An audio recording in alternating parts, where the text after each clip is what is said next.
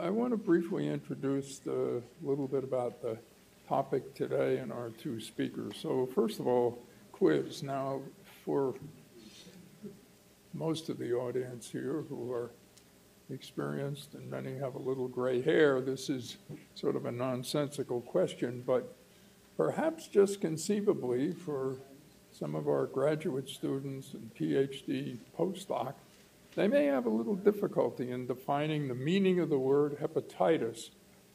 Anybody want to volunteer? Yeah, what? Right, so it's from the Greek itis, meaning inflammation, so appendicitis, pneumonitis, et cetera, et cetera.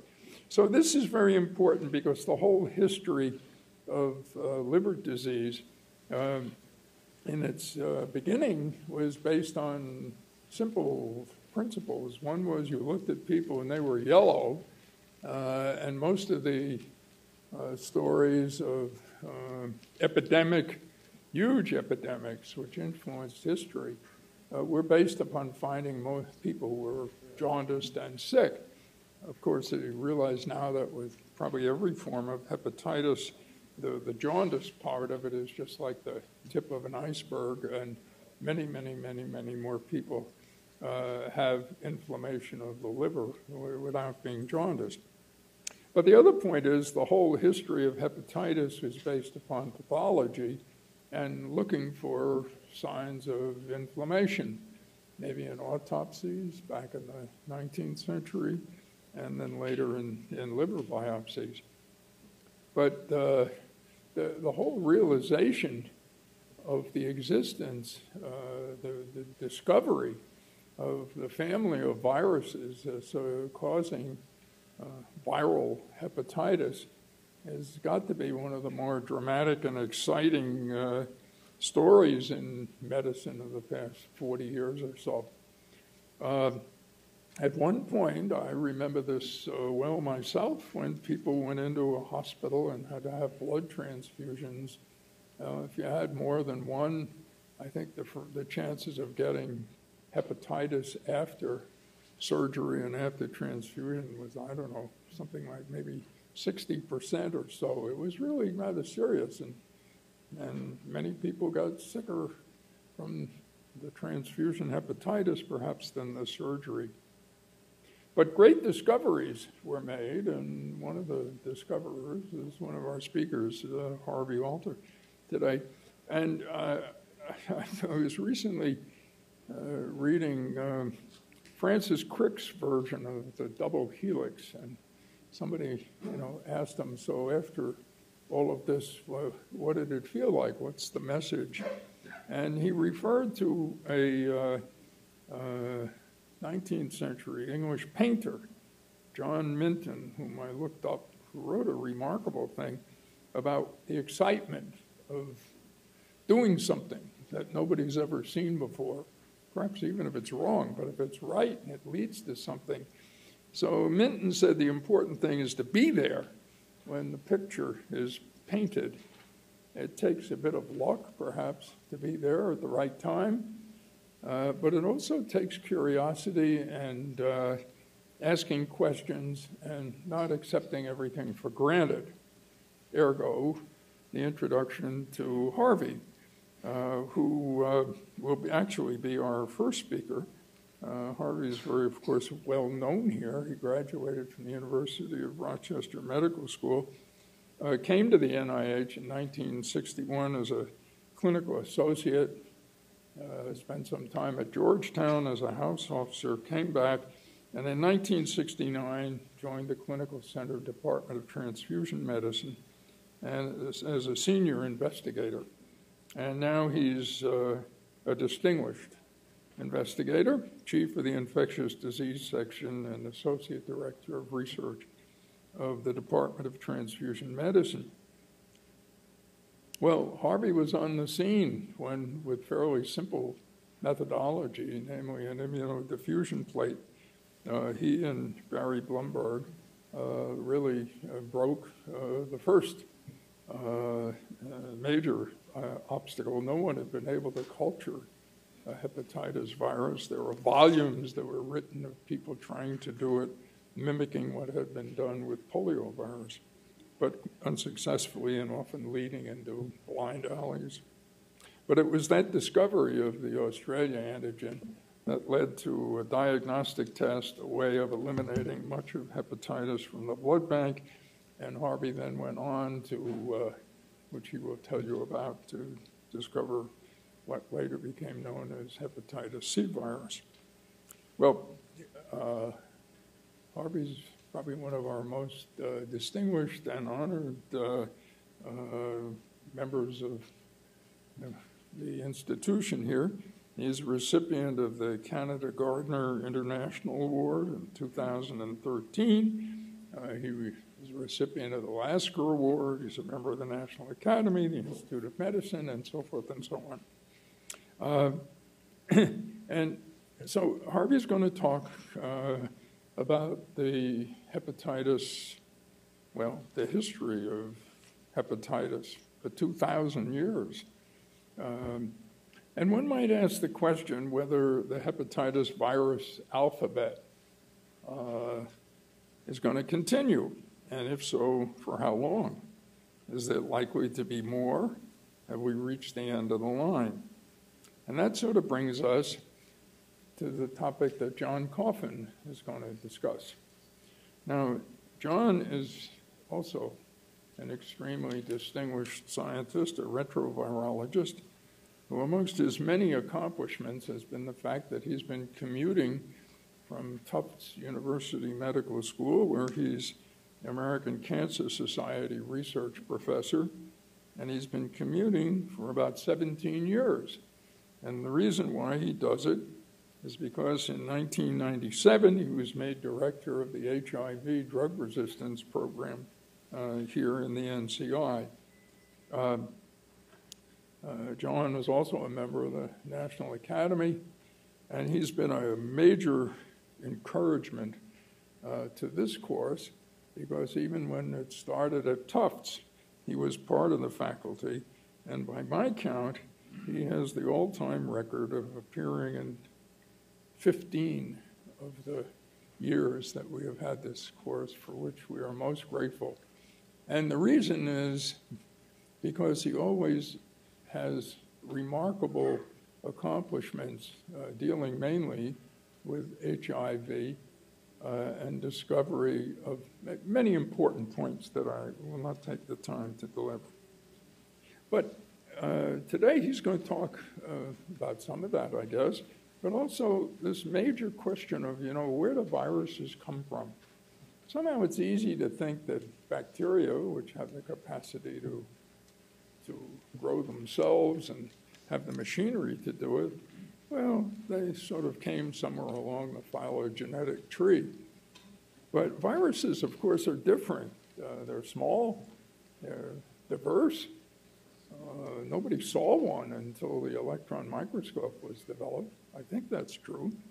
And most importantly, they require a host cell in order to stay with it.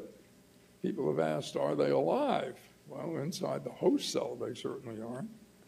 But, they lack ribosomes. They don't make ATP. So where did they come from? And near as I can figure out, there are three major theories. One is that they're sort of mobile genetic elements that somehow gain the ability to move from one cell to the next. It's also written that they perhaps are descendants of some free-living organisms that somehow adopted a parasitic replication strategy, which the viruses have. Or maybe they existed before anything else did. Maybe they led to the evolution of cellular life, for which there's very interesting literature written about. Or maybe it's none, or maybe it's all. At any rate, where viruses come from, of course, is extremely important, and we, as you know, are inundated by viruses. A couple of weeks ago, Tony Fauci talked about the emerging diseases, extending diseases, almost all of which were viral diseases. And those of you here may remember one slide that Tony showed that was just covered with the names of viruses coming out of, for the most part, equatorial Africa or South America. And I would call your attention to today's New York Times, where it says the World Health Organization has declared an emergency over Zika virus, which is related to microcephaly in pregnant women, perhaps. At any rate, viruses are more than casual things, and they're, of course, an important part of our genome. Well, we'll hear more from John after first. Harvey, if you would proceed. Thank you.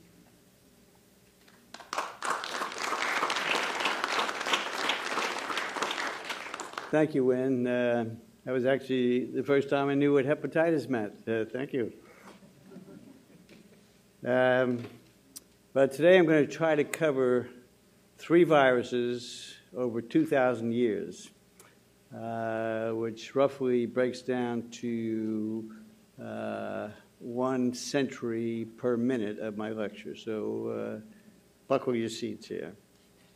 But first I have to give the traditional financial disclosure. I actually told this class before, you mystified people, that people work at NIH only dream about having financial disclosures. But wait, this just in, the government has just sequestered dreaming. So I do have some other non-financial disclosures, namely that my guiding scientific principle is that to steal from one is plagiarism, but to steal from many is research.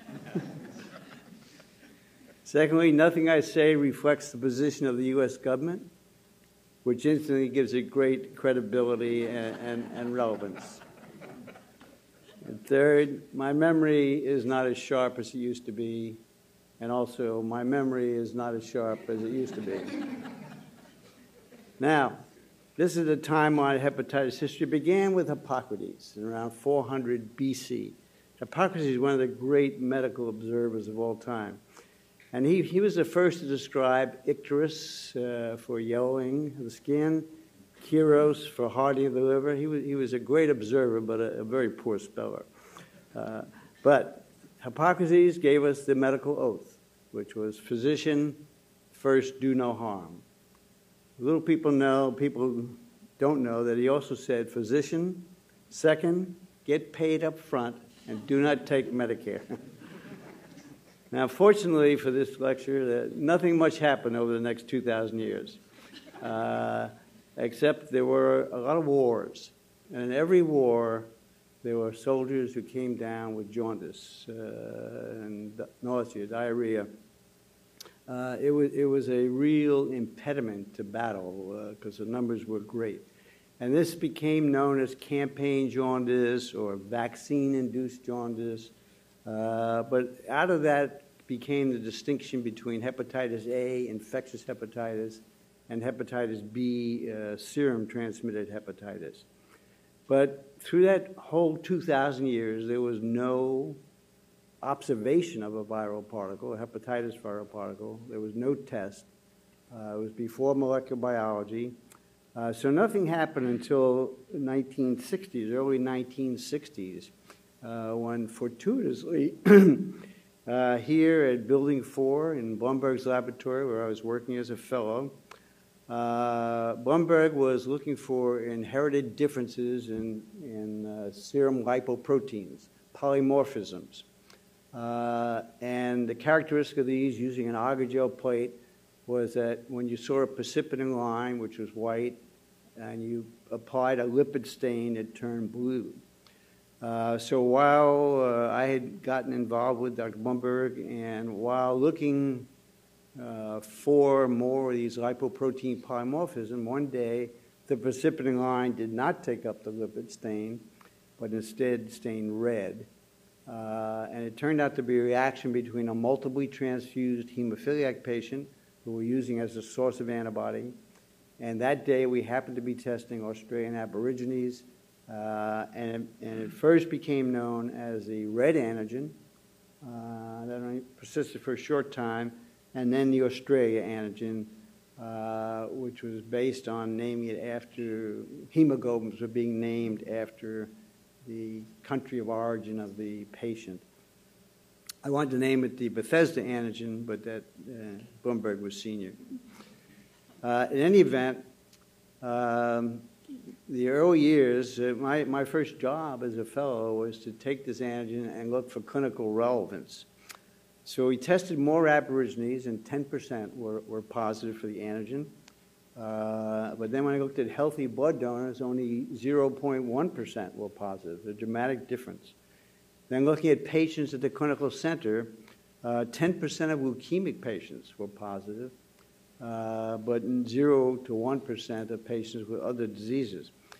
So this, and in fact, in the first paper, it was called a new antigen in leukemia sera, and in the discussion there was a postulate that maybe this antigen was part of a leukemia virus, which people thought might exist at that time, and which still might exist for all we know. So that was the beginning. This is a picture of myself and Blumberg in the later years, a picture taken by Jay Hufnagel, actually. I show it because I want you to contrast it to, this was a picture of me when I was first working with Dr. Blumberg as a PHS fellow wearing the uniform at the time. And as you can see, very little has changed except for my dress over these many years. Now Blumberg, I want to show you, looks like Hippocrates. If Hippocrates wore glasses or Blumberg had a beard, they would look almost the same. And Blumberg was indeed, like Hippocrates, he was a philosopher, and he liked to hypothesize. He hypothesized a lot. So his hypothesis here was he thought that he was a geneticist. So he thought this was, the Australian antigen was inherited in some way and gave predisposition to disease, particularly leukemia. So he said, well, let's look at patients who have an inherited propensity to leukemia, and that was patients with Down syndrome. Now, by this time, Blumberg had left NIH. He was at the Institute of Cancer Research in Philadelphia. But this turned out to be a pivotal hypothesis, even though based on wrong premise. And because they then looked, he and Tom London and others then looked at Down's patients living in large institutions where 28% were antigen positive. But if they lived in small institutions, only 3%. And if they weren't institutionalized, it was 0%. And at birth, it was 0%. So this killed the genetic hypothesis, though Blumberg was reluctant to give that up. But it said this was a condition of large institutions, of unsanitary conditions, as these were. It was the first clue for an infectious origin of the Australia antigen.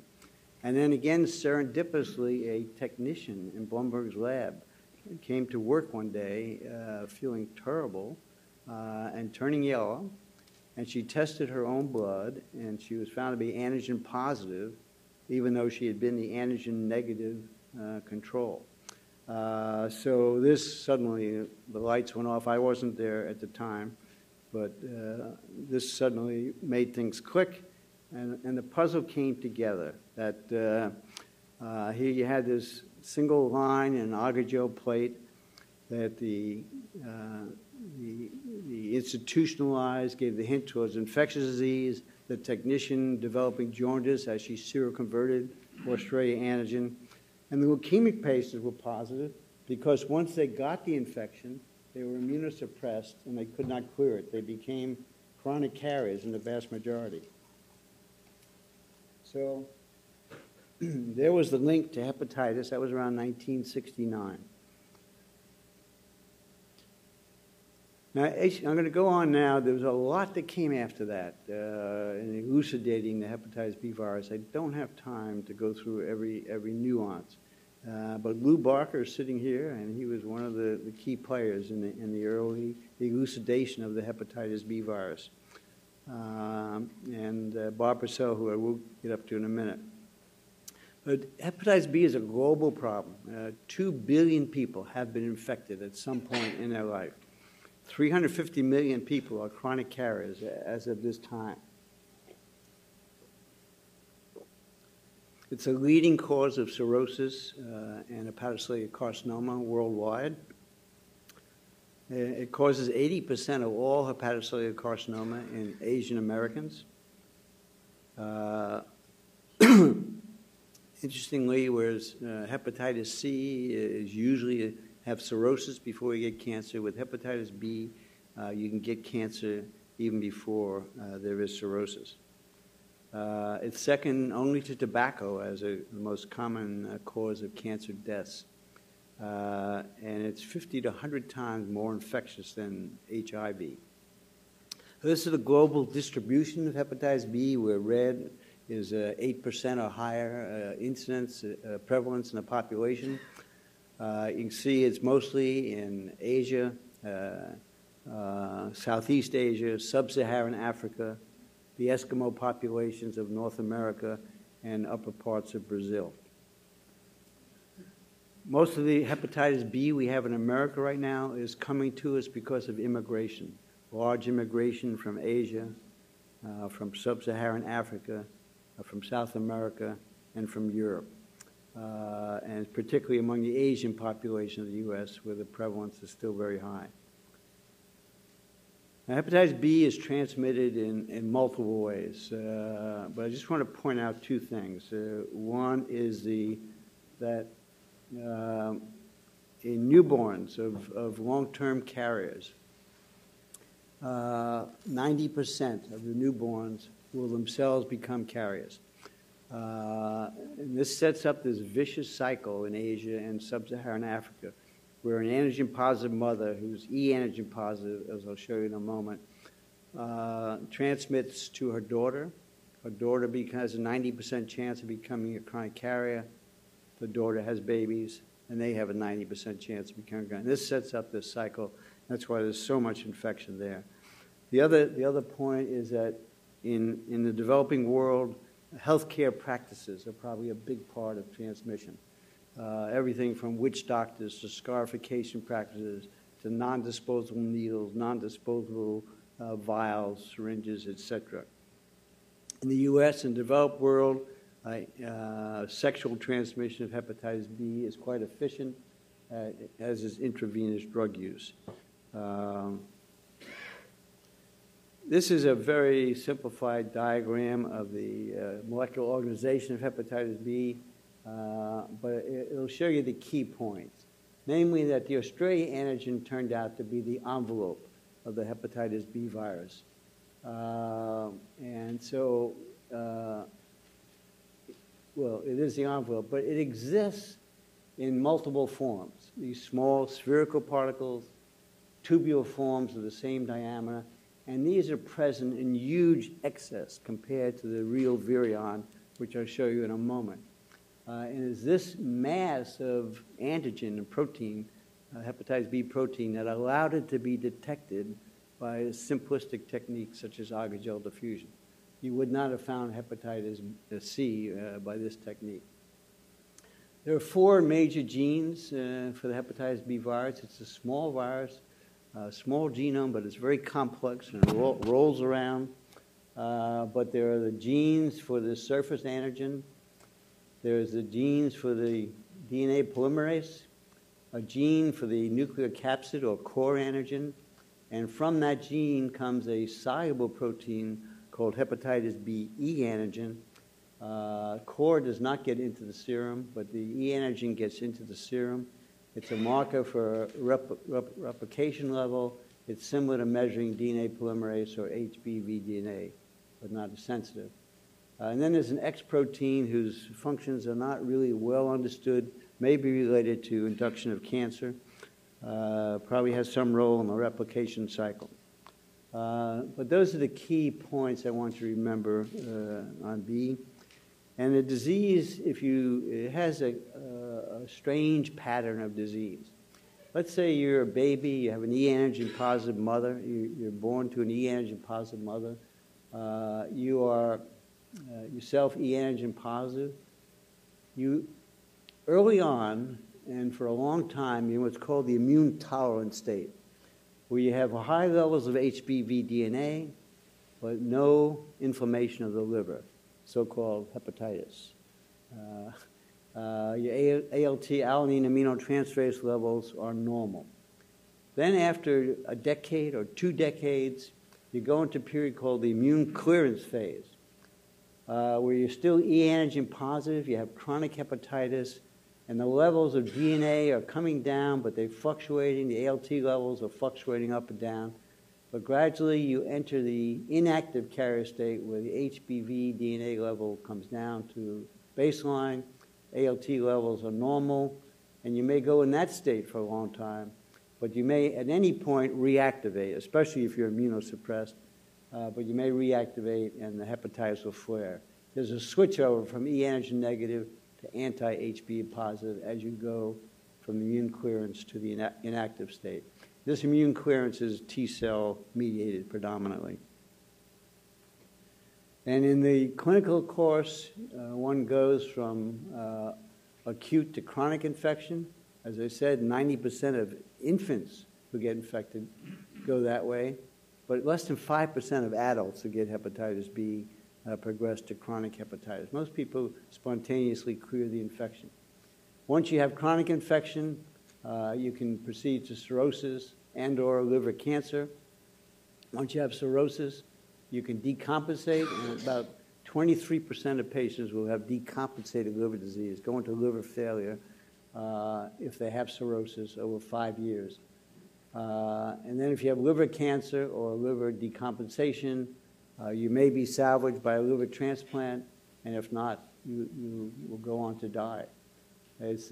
Chronic B is the 6th leading cause indication for liver transplantation right now. So I want to talk about a little bit the hepatitis B vaccine, because that's been a critical thing.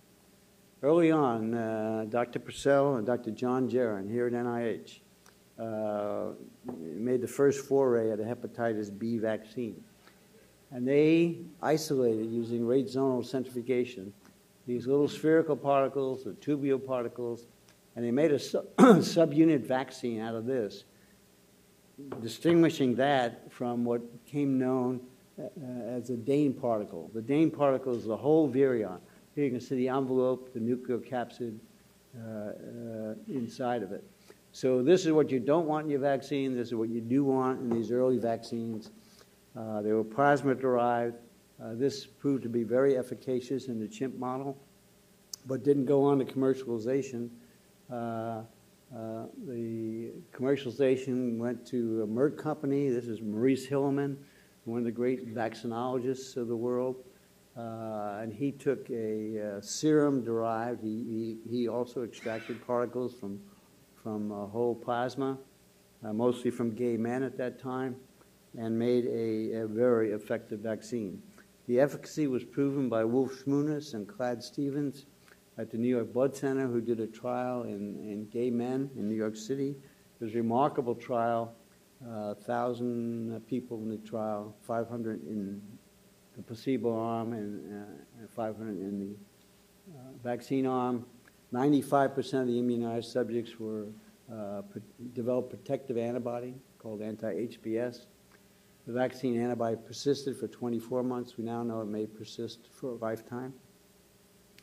The attack rate was 3.2% in the vaccine group, but 25% in the placebo group. And if everybody got the full dose of 3 doses of vaccine, it was almost 100% efficacious. This led to a study in Taiwan by Palmer Beasley, where instead of getting 90% of children who are antigen positive mothers getting chronically infected with vaccine and hepatitis B immune globulin, it went down to 5%. Palmer Beasley did another very vital study. He looked at the Taiwanese government workers, 22,000 of them. Imagine the magnitude of this study. And he looked there was a group that was antigen positive when the study began, and a group antigen negative. He looked at the causes of death. In the antigen positive group, there were 105 deaths. 40 of them were due to cancer, 17 due to cirrhosis. So more than half died of hepatitis B-related events. There were twice as many deaths in the negative group, but because it was a much larger group, but there only 2 had cirrhosis and only 1 had cancer. So this was incredible study. The risk of getting cancer if you had the antigen was more than 200-fold higher than if you didn't have the antigen. Incredible risk. So what's the effect of this vaccine now? Now we got follow-up studies, more recent follow-up studies, again from Taiwan, that the incidence of hepatocellular carcinoma, Taiwan introduced universal vaccination in 1984. Since that time, the incidence of hepatocellular carcinoma has decreased more than half. Mortality has decreased almost 3/4. It's been highly effective. If this were done now, the rates would be even lower. It's a totally vaccinated population. One of the findings that came out of studies also in Taiwan was that if you had high levels of HBV DNA, over 1 million copies, that you had a much higher risk of getting hepatocellular carcinoma. This led to the thought, well, let's bring the HBV DNA level down, which could be done in recent years using nucleoside and nucleotide inhibitors. And when you do that, the HBV DNA can become non-detectable. So here, after 3 years on entecavir, one of the inhibitors, 100% of the recipients had non-detectable HBV DNA, 87% with tenofovir. And that has proven to be not just lowering the DNA, but actually causing improved disease. So 96% after 6 years had improved histology, less inflammation, 88% had reduction in fibrosis, and no progression of fibrosis, which would have happened without the treatment. So pretty remarkable. So for a summary of hepatitis B, we have primary prevention, a vaccine that's greater than 95% protective at a reasonable cost. The goal is to get universal birth vaccination throughout the whole world. It's quite remarkable in the last decade how many countries have now got universal birth vaccination for hepatitis B. There's still a long way to go, but this is a high priority for the World Health Organization. And it's conceivable that you could eradicate hepatitis B. If everybody could get vaccinated, it could be like a smallpox, and you could virtually eradicate it over the next 3, perhaps 5 decades. That's debatable, but it's possible.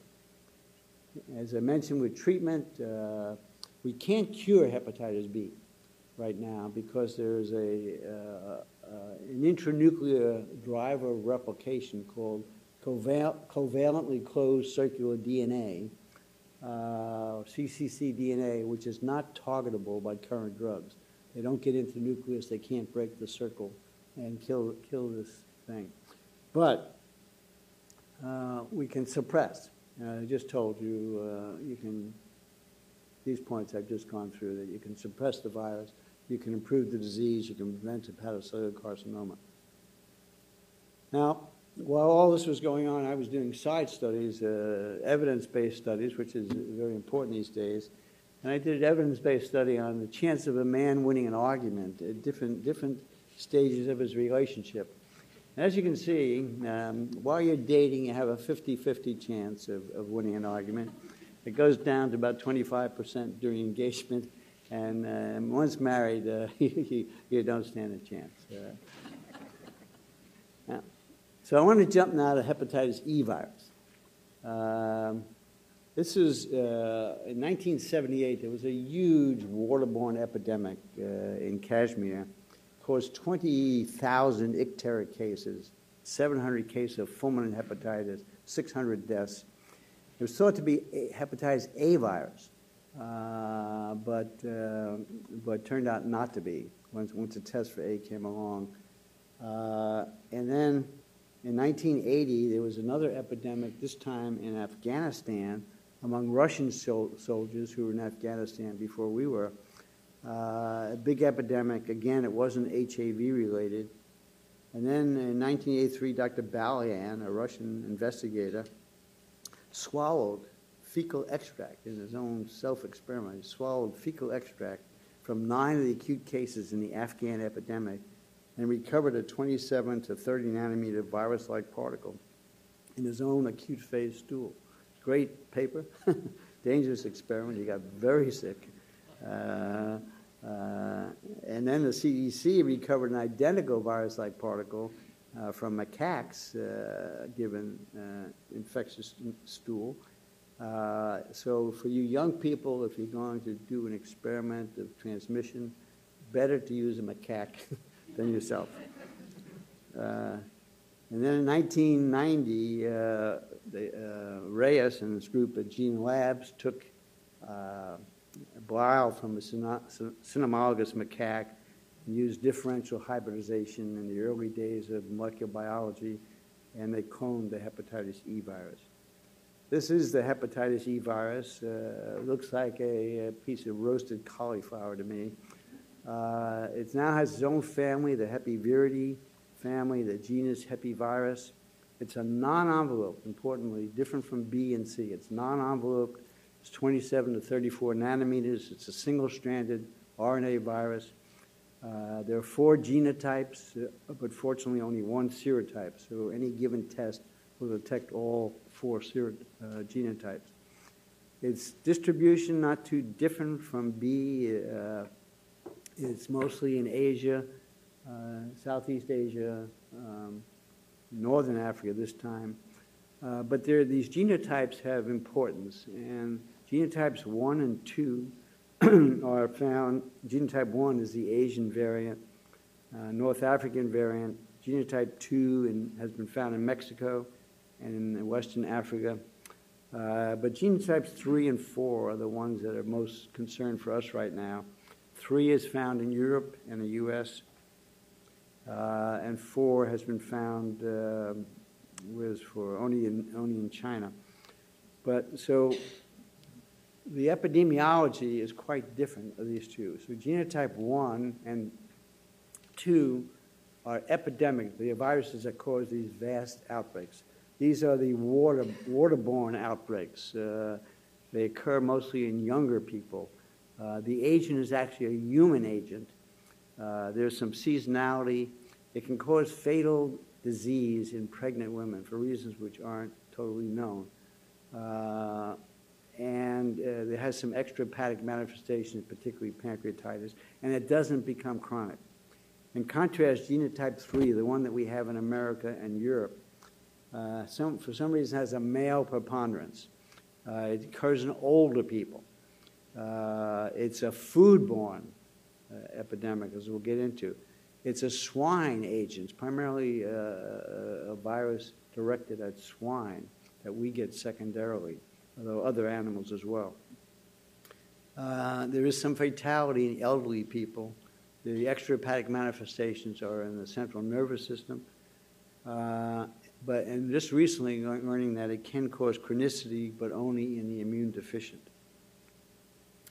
The prevalence of this agent in the U.S., at least by antibody, is very, very frequent. In CDC studies done in 1988 to 94, the rates of IgG antibody were at 21%. A later study in 2009, 2010, it dropped to 6%. The CDC feels this is a real change in the epidemiology of the virus, but some of it is, I think, test-related. Bob Purcell, by the way, developed some of the first tests for hepatitis E virus. We did our study using a Chinese assay. We found 21.8% in 2006, dropped to 16% by 2012. And recently, the Red Cross has done a good study where the prevalence is 7.3% in healthy U.S. donors. I think that may be the real figure. So how does one get genotype 3 living here in America in a non-endemic region? Well, it's related to food, and it's related to this gastro-elitism movement, among other things. We'll eat anything now. Wild boar, pappardelle, pig's feet, Milanese, you name it, it's served in some restaurant somewhere. This picture is of ficatelli, which is a raw pork sausage. It's incredibly popular in France, southern France particularly. Toulouse, France, has the highest prevalence of hepatitis E virus and it's due to eating this figatelli. It's just air dried. I learned from a colleague in Netherlands that they love to eat seared pork liver, so not cooked, just seared like a tuna. Scrapple, which is popular in the U.S., is made from pig's heads and pig's liver. Fortunately, it's usually cooked, and then heating will kill this. Liver slime from pig feces is then pooled and used to irrigate soil and plants around pig farms. So don't forget to eat your veggies. This struck me. 11% of raw pig liver sold in the Giant or any other U.S. market test positive for HEV RNA. So if you take that liver home and don't cook it, you can have a good chance of getting hepatitis E.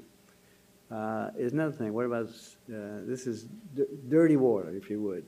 You want to clean that water up. So let's say dirty water with viruses. You want to clean it up? Stick a clam in the water. These clams are tremendous sieves, as are oysters, and so raw seafood, raw shellfish, could potentially transmit this. So is this disease in the U.S.? We know the antibodies in the U.S. We know about people getting sick. Well, there's 154 cases of clinical hepatitis, non-A, non-B, non-C, were sent to the CDC, and 26 patients were found to be HEV infected. 11 of those 26 had traveled to endemic areas, so it wasn't surprising. But 15 were non-travelers with hepatitis E, so-called autochthonous infection. And they were all genotype 3, and they were mostly in organ transplants. How are we going? Years. Okay. So there's been a paradigm shift in our perception of hepatitis E. We previously thought it to be a self-limited infection, but now there's multiple cases of chronic infection been reported in liver, kidney, and other transplant recipients, patients with lymphoma on rituximab, and in HIV/AIDS. The common denominator in those who get chronic hepatitis E is immunosuppression. Almost all of these cases represent genotype 3 in non-endemic regions. There can be a persistent viremia with reasonably high titers. They can go to cirrhosis very rapidly and very often. And it can occur in 2 to 5 years in these transplant recipients. And there are rare cases what's called of acute liver failure, acute fulminant liver failure, and most of these cases of very severe hepatitis E, acute hepatitis E, are called acute on chronic. They're HEV infections superimposed on people who already have HPV or HCV, chronic liver disease. Can it be blood transmitted? This is a current dilemma for us. This is a single case from Japan. In yellow are the bilirubin levels. In red, the ALT levels. This is an acute, severe case of hepatitis occurring after a blood transfusion. They called back the donor, the donors to that case. Only one was involved. This donor, prior to donation or previous donation, had normal ALT, was negative for HEV RNA, had no antibody. At the time of the donation, from a saved sample, the donor was positive for HEV RNA, negative for antibody. Later on, seroconverted for antibody, lost the virus. They then did sequence identity. The HEV in the donor was identical to the HEV in the recipient. There have now been at least 6 cases like this, very well documented cases. So there's no doubt it is transfusion transmitted with that. The prevalence of of viremia in U.S. blood donors or worldwide healthy subjects ranges between 1 in roughly 3,000 to 1 in 14,000. In the latest study on the bottom of the Red Cross, U.S. blood donors, about 1 in 9,000 donors is HEV RNA positive. Now, it's not a huge number, but it's not a small number either. So should we be testing for HEV in the blood supply? It fits all the criteria for testability. There is an asymptomatic viremia. There's significant clinical disease in immunosuppressed patients, which at NIH are most of the patients. There's proven transfusion transmission. So if you had an average of 0.1% of donors with HEV RNA, and 14 million donations in the country, that might account for 1,400 HEV transmissions per year in the U.S. So should we test or not? This is under debate right now. We have not yet begun testing. And there are no good standard commercial assays available that have been FDA licensed. I'm going to skip this. But there is a vaccine for hepatitis E that is found only in China right now. So this is a sweet little pig, but it's causing us a lot of trouble. And so just remember that swine are not benign. Cook well before you die. So I want to jump now to transfusion study in hepatitis C. In 1960s, Bob Purcell and Paul Holland and Paul Schmidt began a prospective study of open heart surgery patients, in which the beauty of was frequent collections and recipients, stored donor samples, and then following patients for ALT elevations, because that's all we could do in the 1960s and early 70s. I took over the study around 1970. And what we found, what had been found, is prior to 1970, that the rates of hepatitis in these open heart surgery patients were 28% and then 33%, a huge, huge number. And John Walsh, working with Bob Purcell, showed that the reason for this high rate was the source of the donor blood. That if you received at least 1 unit of paid donor blood, you had a 51% chance of getting hepatitis. If you received only volunteer donor blood, it was only 7%. At this point, Paul Schmidt and Paul Holland and myself decided we couldn't tolerate this anymore. We introduced an all-volunteer donor system and the first generation test for hepatitis B surface antigen. This caused a precipitous fall in hepatitis to about 10%. And nothing we've ever done since that time has been as impactful as just changing the source of the donor supply. Abbott developed a sensitive third-generation test for surface antigen in 1973. We went back to stored samples and showed that HBV accounted for only about 25 to 30% of the total hepatitis, and there was some other non-B entity around. And then in 1975, Feinstein, Kapickian, and Purcell, using this old Siemens microscope that is still in Building 50, used immune electron microscopy and found the hepatitis A virus. We then immediately went into these non-B samples, testing for hepatitis A, and not a single one was hepatitis A positive. You know, we only had 2 known viruses, A and B. So it was then, in some brilliant deductive reasoning, I don't know if it was Bob's brilliant reasoning or my own, we said if these cases were not A and not B, we'd call them non-A, non-B. So that was the evolution of non-A, non-B hepatitis. But Bob was cautious. He said, you know, we haven't proven it's a virus, and if it is, we don't know how many strains, how many different viruses there might be. So we now had non-A, non-B. So the next step was to inoculate chimpanzees. We can't do this anymore. People worry about using chimpanzees. But in point of fact, they love being in our studies. They lined up to sign their informed consents. And we were able to show that we could transmit hepatitis from asymptomatic people who had chronic hepatitis, as well as those who had acute hepatitis, and from asymptomatic donors who had been implicated in hepatitis transmission. So we had proved transmissibility, assumed it was a virus, and then came a very important patient, Mr. H., who's now deceased, but we followed him for over 30 years after he got non-A, non-B hepatitis.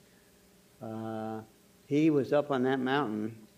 He was a trailblazer, and he liked to go and climb mountains and blaze trails. On this particular trip, or some other trip like it, he passed out while on the mountain. This is the case history when he passed out. His wife was with him, and luckily she was able to resuscitate him.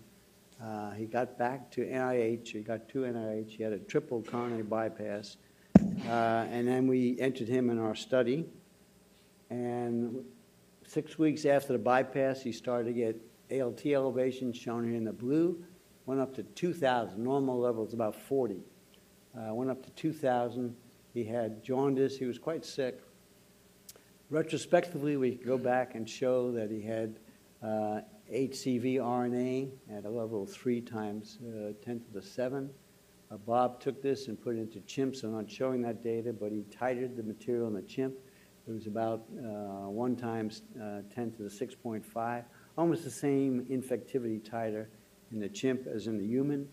And that material was then vialed up and used in other experiments. And then Steve Feinstone took so now you had a titered inoculum, you had a chimp model. So then you could do things to the inoculum. So Steve Feinstone did a chloroform extraction experiment and showed that if you extracted this Hutchinson material, patient H, it didn't cause hepatitis. If you did sham extraction, it caused it. This was very important. It showed that there was a central lipid in the membrane of the virus, and it narrowed the classification down. Then other studies were to size it using H material and filters, and then the chimp model. So in the end, you could deduce that the virus was small, 30 to 60 nanometers. It was lipid encapsulated, and that narrowed it down to being either these small RNA viruses, alpha and flaviviruses, or a hepatitis B-like virus. We had a lot of evidence it wasn't in the hepatitis B family or the Delta family. So it's either going to be a new virus or an old virus, or an alpha virus or flavivirus. It turned out to be a flavivirus, a small RNA virus. Now, one important thing was missing because people thought maybe non-A, non-B was just a benign transaminitis. But working with the liver group here, we showed among 39 patients that 10% already had cirrhosis, 13% had severe chronic active hepatitis. As we followed them with repeat biopsies, some of them progressed.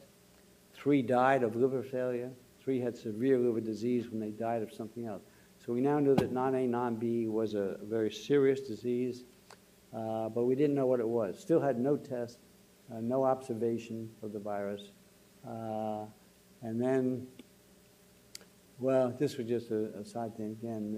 We were looking at other questions at the same time, other unponderable things such as, do infants have as much fun in infancy as adults do in adultery?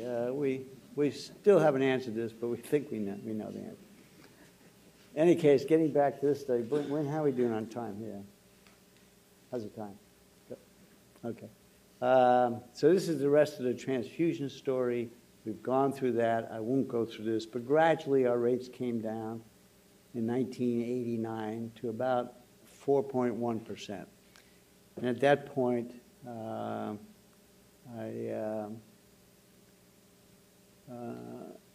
we knew now the clinical severity. It was evident. We knew, but there was no serologic test, enzymatic test. We tried everything. And we just could not get it because molecular biology was just coming in at that point. And our early attempts with Steve Feinstone hadn't yet worked. When I wrote a poem in frustration, which I forgot to bring with me, but it was something like, I think that I shall never see this virus called non-A, non-B, a virus I cannot deliver, and yet I know it's in the liver. Oh, great liver in the sky, show us where and tell us why. Send us thoughts that will inspire us. If we don't publish soon, they're going to fire us.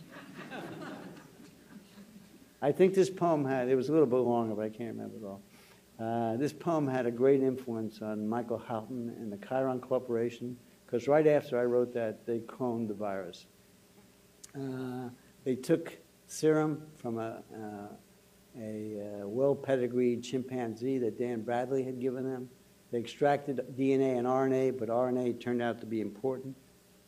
They reverse transcribed it to cDNA. They cut it up, put it into an expression vector, FOS, GT11 expression vector, infected E. coli, then lysed the E. coli, put on filter paper, and then made the assumption, although we'd never found an antibody, they made the assumption that people who had convalesced from this disease would have antibody, or who were chronic would have antibody.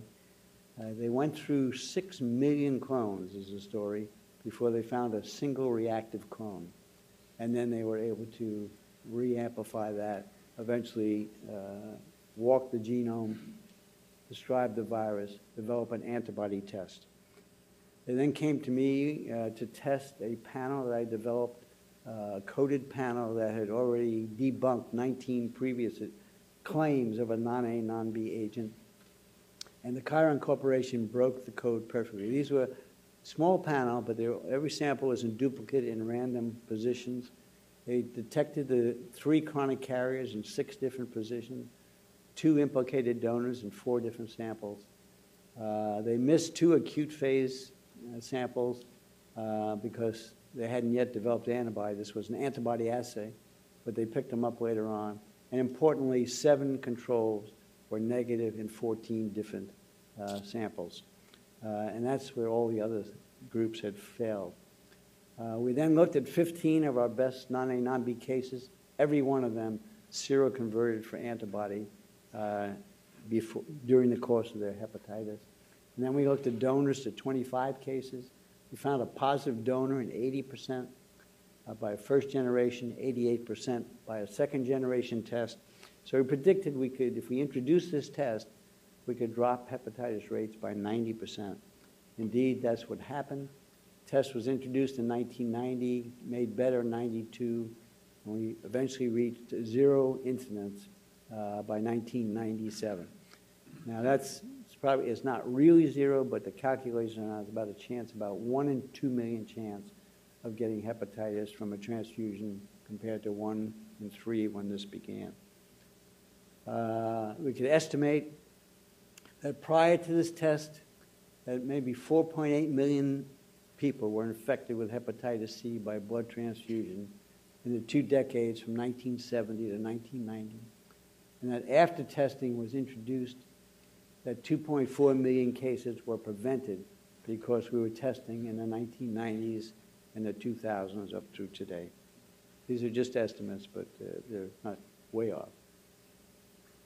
So I just want you to know that we government workers get a bum rap for being lazy.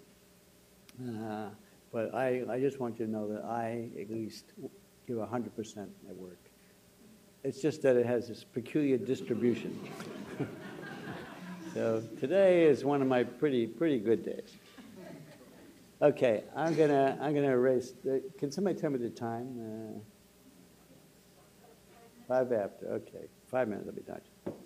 So, hepatitis C becomes chronic in the majority of people, and it becomes chronic because the virus ramps up very rapidly. So by the time this is when the hepatitis goes. By the time the T cells get activated, they have to face a huge mass of virus and viral proteins, and they become blunted. So here's somebody who's recovered from hepatitis C by ELISpot. They make good immune responses to CD4, CD8, but if you have chronic hepatitis C, no immune response.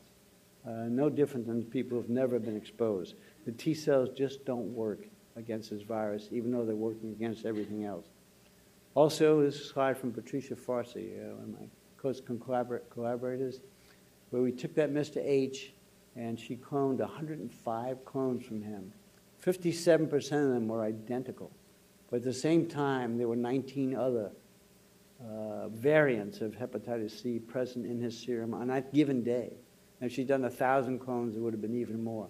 So even if your antibody response was very effective against that predominant strain, any one of these were already there to take over. So clinically, hepatitis C, the majority of people have this long, stable course. They do quite well over decades and decades. But 20 to 30% get cirrhosis in 15 to 40 years. and 5% or less get cirrhosis very rapidly. I think these are patients who also have maybe a worse virus, but also have confounders such as alcohol or other hepatitis infections, although in our series, not hepatitis. But the thing nowadays that's a problem is obesity.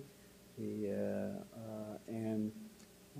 bad thing to have now is hepatitis virus plus obesity, liver fat steatosis.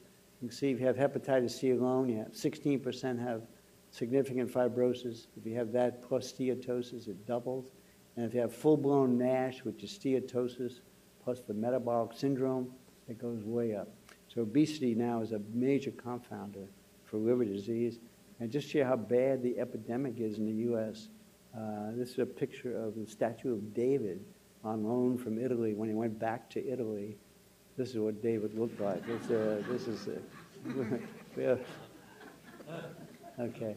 I'm going to have to skip this for sense of time, but just to say that Japan has a 8 to 10-fold increase incidence of liver cancer compared to the U.S., and they have it in older people. The curves in Japan are different from U.S., and they've always said, you'll have the same incidence as we have, you're just about 30 years behind us. And that is proving to be the case when you look at carcinoma rates in the U.S. in the late 80s, late 70s to the late 90s.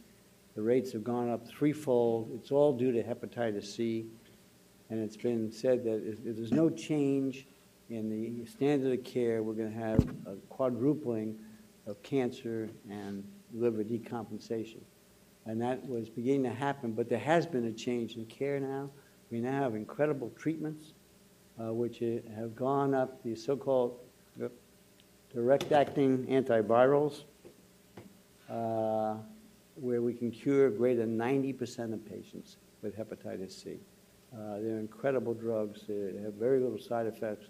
You take a pill for 12 weeks and you're cured. But there's some economics involved with this. Even though we can cure them, the cost of treatment is $50,000 to $85,000 per treatment. Cost analysis shows this to be cost effective because the costs of transplantation and cirrhosis later on and liver failure are quite high. But up front, it's a tremendous cost.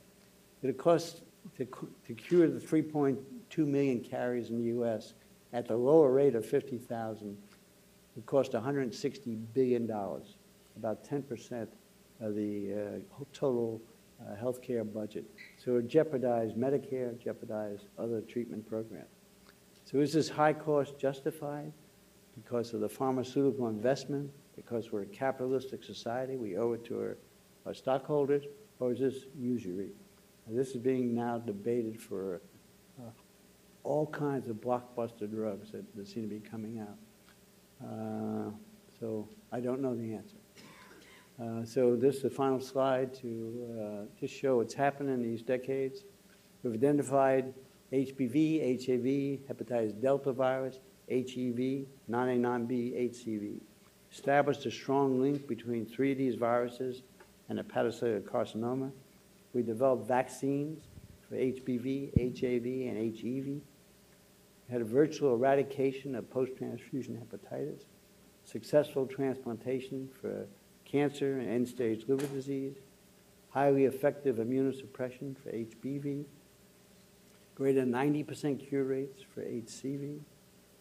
Is it possible or even likely that we can eradicate viral hepatitis, at least in the developed world, the next 3 to 5 decades? I don't know the answer. That's going to have to come from the young people in the audience, because I have a new philosophy of life with age, new perspective, where age is on the abscissa and the ordinate is give a damn, and I'm right here. So I don't give a damn, but somebody in this audience will figure this out. Thank you. I'm sorry to go over, but I started late.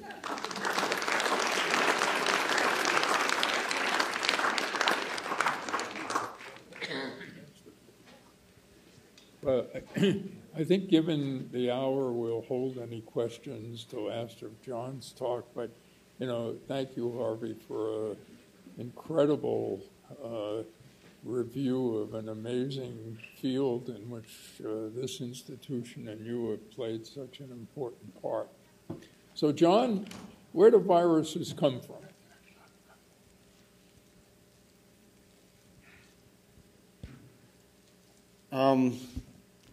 Some years ago, I was sharing a beer with an old friend of mine, Walter Schaffner. Some of you may know he's a fairly well-known molecular biologist and former colleague and friend. And he looked at me and he said, "John, if you had one question you could ask of God, what would it be?" And my answer was, "Where do viruses come from?" The very question that you just asked me.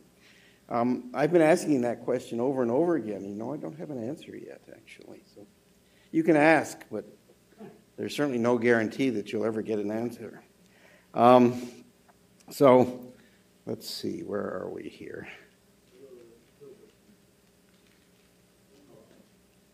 Where do I? Wait a minute. Oh. You You open the magic drawer. and this is what he used. Hit that. Hit this somehow, and then you get that. And let's try that. Okay. All right, there we are. Is that you? This is me here, I think. I called it demystifying.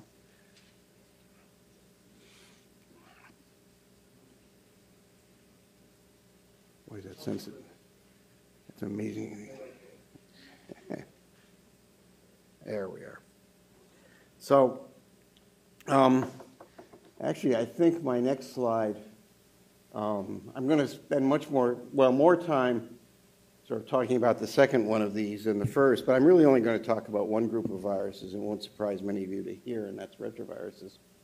And I'm not going to talk about viruses that cause any known disease for the purposes of this talk, but we're trying to, I am going to talk a little bit about virus hunting, but on a very different scale, about a 5,000-fold enhanced scale over the time frame that you just heard about from Dr. Alder. So actually I don't have a clue where viruses come from, and so we can get rid of this very quickly. But I will, I have a little cartoon that I drew that sort of summarizes actually what Wynne summarized very nicely in his introduction, and that is that this just shows a very simplified picture of the way evolution must have occurred. Okay, so whatever more complicated steps there were in evolution, it almost certainly has to have included these events, which is starting with an RNA world in which you had some kind of self-replicating molecules of RNA that managed to gather things from whatever the primordial soup was, put them together to make self-replicating molecules. Somehow this gets surrounded by probably some kind of a membrane to make a vesicle so you can link genotype and phenotype together. And then there's the invention of ribosomes and all kinds of other things, but ribosomes are really the key invention here, allowing one to make proteins, they were probably originally all RNA as well. Then finally there's the invention of DNA into some kind of a protocell and ancestral cell, and that gets fairly early on divided into prokaryotes like these beautiful colored bacteria I found online, and then into eukaryotes, and then eventually to much more complex organisms. And so that's the process of evolution. That's all you need to know about evolution, except that there had to have been both various kinds of molecular events to cause the changes that you need, mutations, if you like, going along, and also important, everything had to have been selected for because it did a little better, at least, than the thing that preceded it. So along the way here, somewhere viruses arose, as Wynne pointed out, and so they could have arisen as sort of direct descendants from the RNA world, and there are a few viruses, if you like, that are nothing but RNA molecules that we know about. Or they could have arisen from these kinds of structures. They could have arisen from these cells. They could have been things that evolved intracellularly into information exchanging agents, entities that eventually managed to break free so they could go back from cell to cell. It could be any of these things, but it's probably nowhere near that simple. Things probably went back and forth and back and forth. We know perfectly well, for example, that many viruses have picked up genes from their cell and from the cells that they infect and incorporated them into their own genotype. But on the other hand, there are genes in viruses that have no recognizable relationship structurally even to sequences in cells, and may come from some kind of entity that no longer exists, like these original RNA, self-replicating RNA molecules and so on. All of these are probably, if they exist, nobody's managed to find them yet. So this is kind of where RNA viruses come from. The important thing all along here, though, is to consider what are the selective events that occurred. Evolution is very, very long. You can't use Occam's razor to help you with your arguments. It's a much more complicated philosophy than that, because the difference between something that takes 1,000,000 steps to occur and something that takes 1,000,001 steps to occur is pretty small. So why do they do what they do? And the simple answer to that is because they can. Like some old jokes, actually. However they arose, viruses have evolved multiple times into a variety of niches, and probably by a very large variety of different mechanisms. Viruses all share the property that they exist in two phases: a virion, which is an extracellular phase whose job is to transmit information from one cell to another, and an intracellular phase where usually the virion is pretty much gone, leaving behind only the nucleic acids or some substructures. They rely on cells for most or all of their replicative functions, except in a few cases for some rather simple enzymatic machinery. The virion allows cell-to-cell and host-to-host transmission, so it protects the genetic information as you go along. The job of a virus, if you like, that it's evolved to do is only to make more of itself, or to tell a cell to make more of itself. Everything else a virus does is just either a side effect, such as causing disease. The fact that HIV, for example, causes a serious disease in humans is just an accident. It's that this virus actually doesn't cause a serious disease in its natural host, but when it gets into another host, it does. Now, I have a nice cartoon to show you on that a little bit later. In general, long-term host-virus coevolution often leads to a well-adapted, relatively benign interaction. The only exception to this benignness is that, as I hear people sneezing and coughing in the audience, if the pathogenesis of the virus aids its transmission from one host to another, then it can.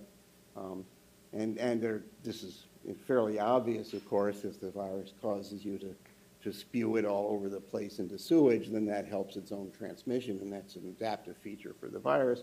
By and large, interactions like that, like sneezing and coughing and viruses that do this, the interaction on the whole is still relatively benign. You don't usually die of that kind of infection. But we don't know that much about this, because the old saying used to be, when I was a student, that viruses don't leave behind a fossil record. There are no fossil viruses, and the best you can do is the sort of 2,000-year time frame based on historical records and perhaps mummies and things like that people have looked at to find evidence for virus infections. However, retroviruses, as you're probably aware, in fact have left behind a very substantial fossil record, and we carry it around with us, and that's mostly what I want to talk about, is what we can learn from this sort of evolution, about evolution from the fossil record that we and all other animals carry. I'll just use this slide to point out that retroviruses, as I'm sure you're probably all aware, but they replicate, infect cells. They have an RNA genome. That RNA genome gets copied into the DNA molecule. The important step in defining characters, actually hepatitis B viruses also have used the same kind of process for their replication. But the important thing about retroviruses is that they require that there be a step in which the DNA genome gets covalently, DNA copy of the RNA genome gets covalently bound, integrated into cell DNA. This integration for all the viruses that we've looked at is not a very specific event. It's in the sense that there are millions probably of possible integration targets within a cell, and that's a very useful feature for studying, actually also HIV, but it's also for studying the endogenous viruses I'm going to talk about. The other thing about retroviruses that's important to keep in mind is that they're very intimately connected to the host cell machinery. Most of their replication is carried out by the host cell machinery. Once you have an integrated provirus, that cell, as that cell replicates and divides, this provirus will be divided with it. There's no mechanism by which these proviruses can be specifically lost. And so the replication can be by the host cell's division machinery. Many retroviruses interaction is completely benign relative to the cell, so the cell doesn't die as a result, can divide and spread the virus that way, and the virus is also transcribed, translated entirely, pretty much entirely by host cell machinery as well. So this is a very intimate association that these viruses have evolved, more so than almost all other viruses that we know. So retroviruses can be divided into a family tree, into what we now refer to taxonomically as genera.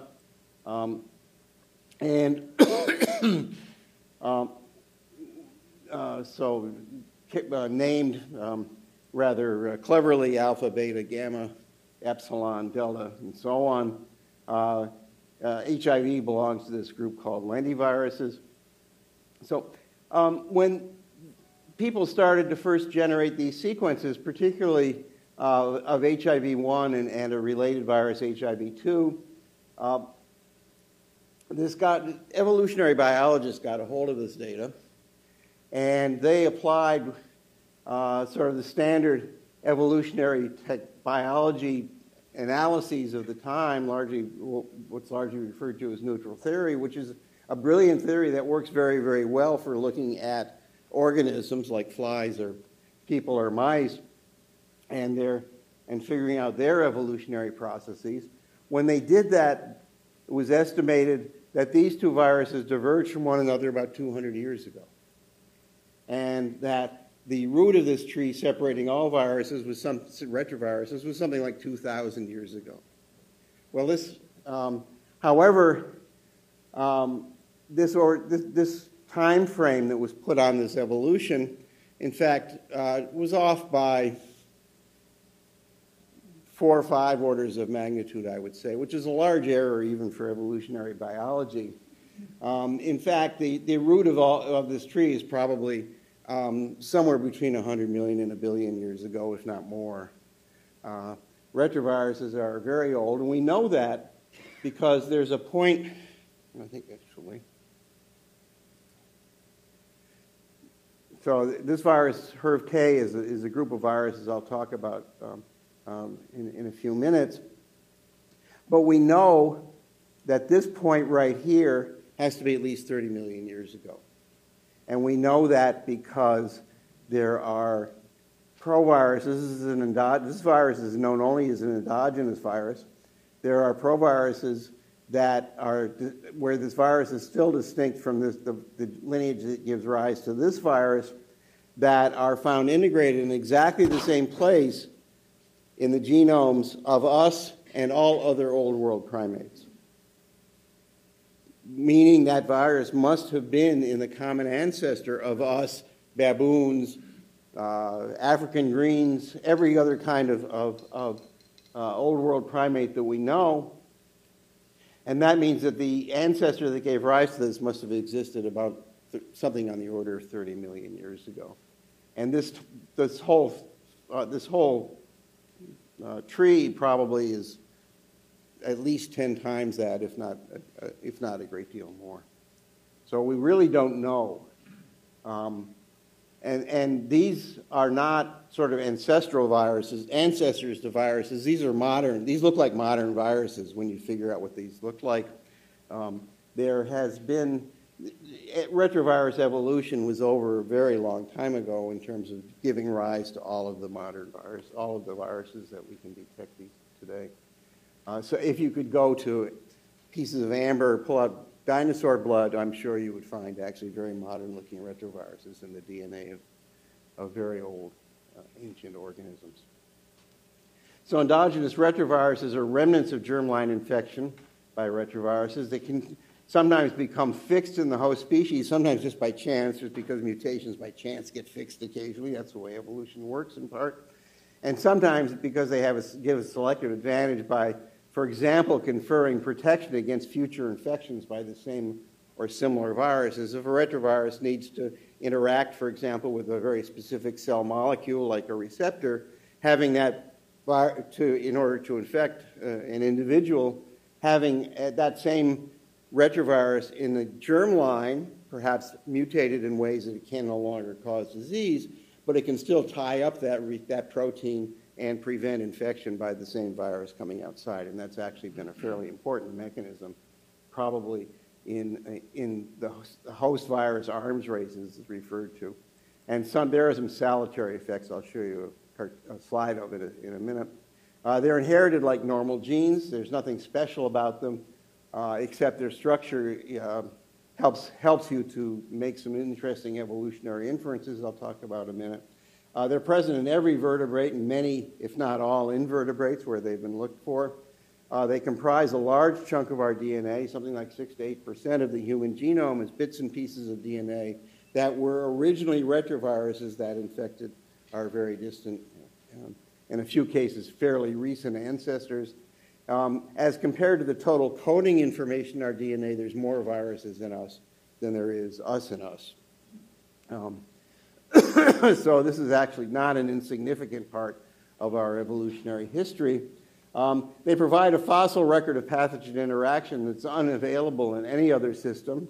That's actually a little bit exaggerated because there are a few DNA copies of other viruses that found their way into our germline over the last 10,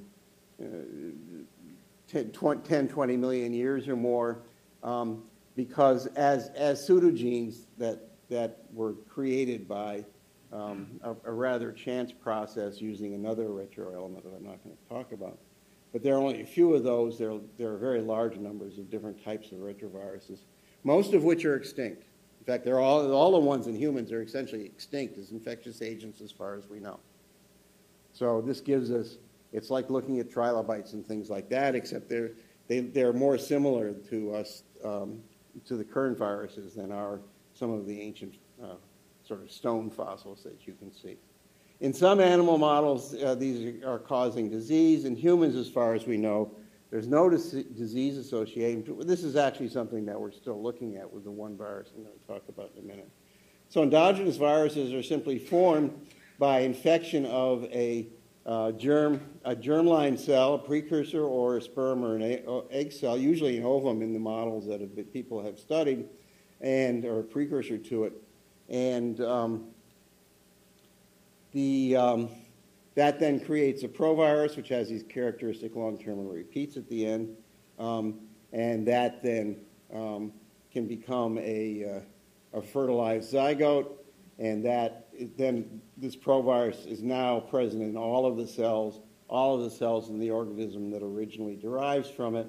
And if this individual goes on to have descendants, then it will be present in half of the descendants as it segregates, and can, as I said, it occasionally become fixed in the population.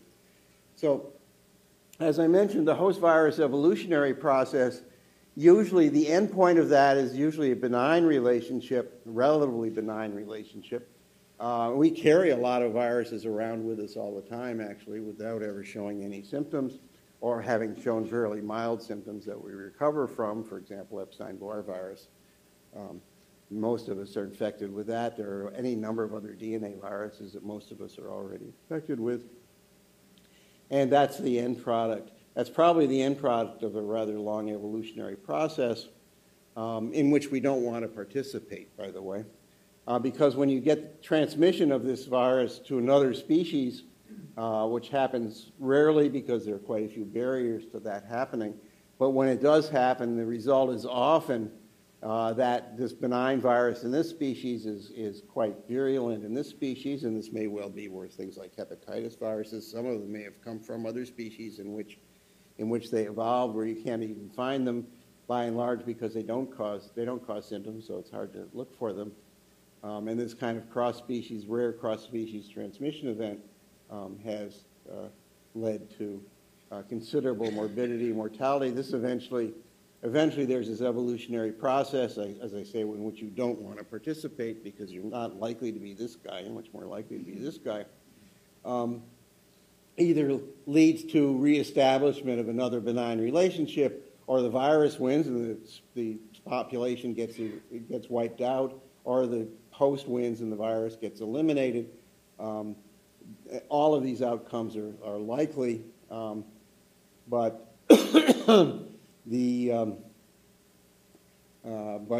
reestablishment of this sort of a benign relationship is good, and then when the virus gets transmitted onto another species, you'll get the same process starting all over again. And this actually is very much a pretty good description of how HIV arose. Eventually, you'll probably, again, reestablish some sort of a benign relationship. If we also, unless even worse things happen, it's unlikely we're going to shake this infection off altogether. But again, you don't want to be a part of that process. It's a good idea to avoid getting infected. With retroviruses, the process can be somewhat different.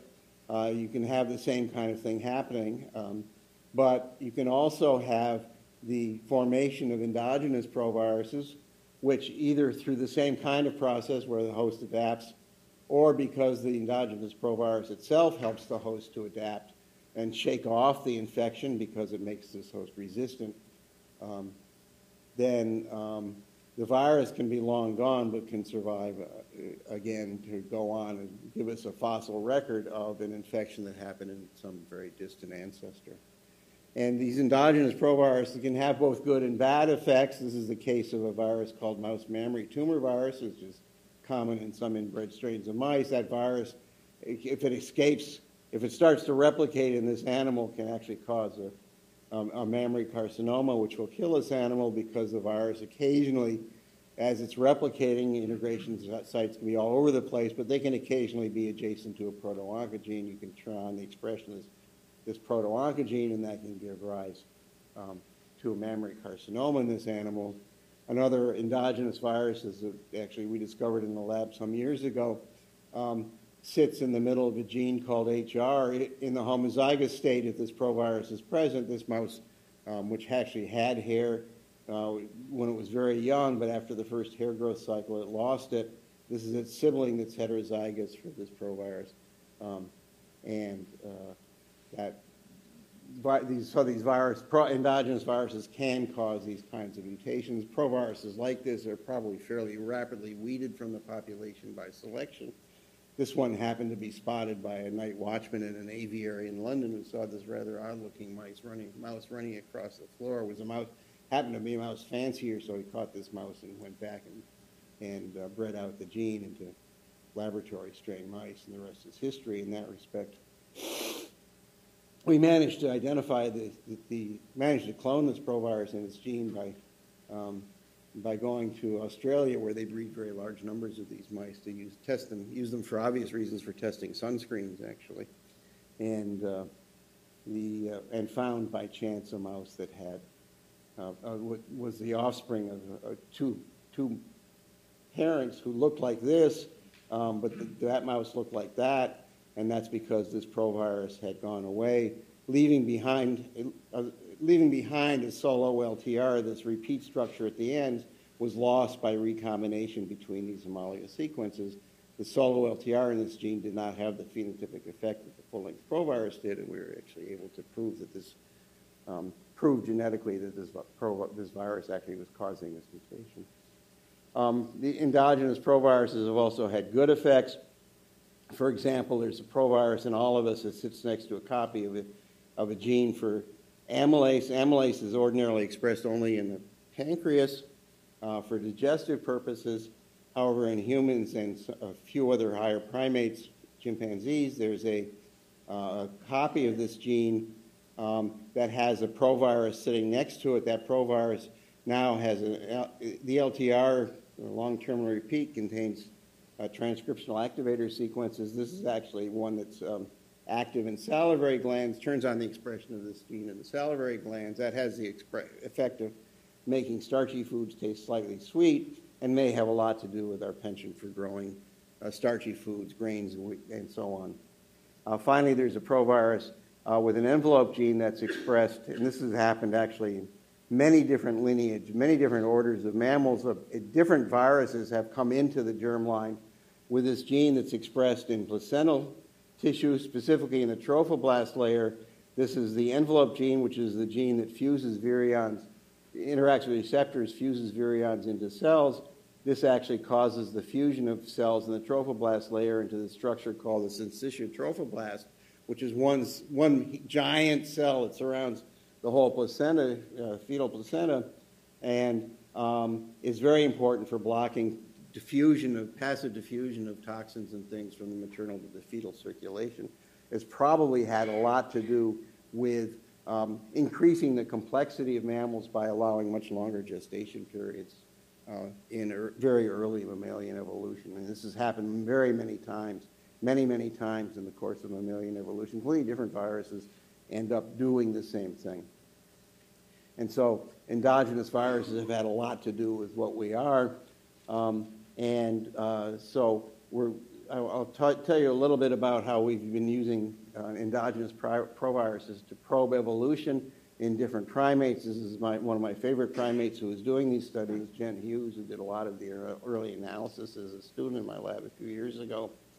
So endogenous proviruses make very good evolutionary markers. They represent unique and irreversible mutations, and a shared insertion of provirus at the same site in two different species means that provirus has to have derived from a common event that has to have happened in a common ancestor of these two species, because integration sites are so scattered across the genome. So there are millions of possible sites.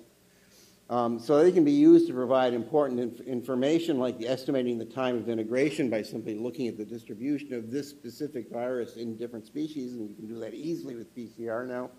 Or you can do it even more easily just by going to the computer and pulling out the sequences of the genomes of different species. They can be used to detect and quantitate various kinds of sort of oddball evolutionary events, and for example, different kinds of recombination events. So the group I'm going to talk about specifically is called HERV-Ks. HERV is just human endogenous retrovirus, K because it uses the lysine tRNA primer for reverse transcription. HML2 stands for human mammary tumor virus. This is a group that's most closely related to the virus that causes mammary carcinoma in mice, and was first detected that way in hybridization experiments. First entered the genome was something like 30 million years ago, with successive waves of spread through our ancestors. We carry about 100 full-length proviruses in each of us, as well as about 10 times that many solo LTRs, which, as I said, are formed by a homologous recombination event that brings the two LTRs together, crosses over, this happens probably during meiosis, and then tosses out everything in the middle, but the solo LTR, this sequence is still left behind as a solo LTR. They're expressed as transcripts and particles in certain normal tissues, for example, in placenta, as well as certain disease states. In breast cancer, germ cell cancers is very commonly to see expression of these. It's something we're studying heavily in the lab, but I'm not going to, time prevents me from talking about this. We found about 91, actually, more full-length, just by mining the current state of the human genome sequence, about 90 full-length proviruses. Most of these are in everybody. We share exactly the same complement of them. A few are polymorphic in that I have a few that you don't, and so on and so forth, but not too many of those. These, however, are the interesting ones because these are the ones that have been inserted so recently that are not yet fixed in the population. So proviruses of this group first started entering something like 30 million years ago, and they have been entering our germline ever since, up until actually quite recently. Many have retained open reading frames, although not all of them. Actually, the majority of them have various kinds of mutations that prevent them from being properly expressed. As I said, some are insertionally polymorphic. there could still be virus that's actually circulating that goes with these. We can't say for certain that this is really extinct. Eventually, somebody, hopefully maybe even us, may pull one of these out of the germline or pull one of these out from some other source, just like the coelacanth was pulled out from the ocean years after it had been thought to be extinct for millions of years. None of these proviruses, unlike the situation in mice and chickens and some other species, none of these proviruses is shown to be infectious as is. And so, but are there still viruses that are still infecting humans? And we don't know that. This is sort of how we're trying to address that issue, or see if to look not for a disease that goes with a virus, but see if there's a virus that's still around that could have the potential of causing some disease. And so, one of the things we can look at is what's going on in these long terminal repeats, the LTRs that flank the ends of the provirus. They're about a kilobase in length, and they're created during reverse transcription by doubly copying part of the sequence of the viral RNA. So they start off being identical in sequence because of the way they're made, but after they're integrated, they can begin to accumulate mutations. So so from the distribution of proviruses, you can estimate the age as well, as I said. This just shows a cartoon example. If there's a provirus that was integrated along in here, so it's at the common ancestor of these species, but not these old world monkey species, then you'll find it in this set of species. If there's one that's even older, and they will be detectable by the identical integration site, and you can then easily find them now just by using PCR to amplify this specific provirus, or by just going to the database and looking to see if it's there, basically, in the species of interest as more and more of these DNA sequences become available. And if you find it in all of these species, then the provirus has to have been integrated into something way back when. And so we can date this one, for example, back to more than 30 million years ago. So, as I said, the LTRs, when integrated, must be identical in sequences, but after that happens, over evolutionary time, mutations begin to accumulate. They accumulate fairly slowly, but over the millions of years we're talking about, you can get a pretty good signal to distinguish these. Then, with time, you'll get speciation. The speciation will actually fix the mutations that have arisen at that point, and then new ones will start to arise. And so you can begin to develop what a tree would look like if you put these two LTRs from all of these different species on the same tree. Then the mutations would accumulate, and you'd end up with a tree. These are kind of small, but you can see humans, chimpanzees, bonobos, gorillas, and so on, and gibbons, I think, or orangutans. And you should see two identical sides of this tree that have identical branching patterns. So this is what the phylogeny of the LTRs should look like. However, if something strange has happened in the course of evolution, like recombination between these two to give rise to a gene conversion event, then that will violate this tree and you'll see a different kind of pattern. So here's something that looks correct.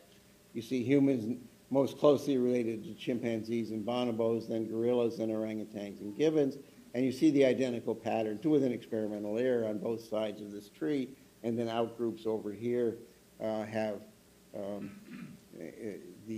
show that different viruses are relatively distantly related, and you can get this nice branching pattern. And this essentially confirms what we believe the pattern of evolution of all of these species to be. However, if you look at some others, you see that there are some strange things happen. This group here looks good, but this group here actually looks rather strange, with orangutans now sitting in the middle here. And what's happened here is that there has been some kind of a gene conversion event that in this lineage here has caused these two LTRs to become sort of scrambled with one another in a way. that you can very sensitively detect by using it. So you can use this as a sensitive detective method for oddball events and integration.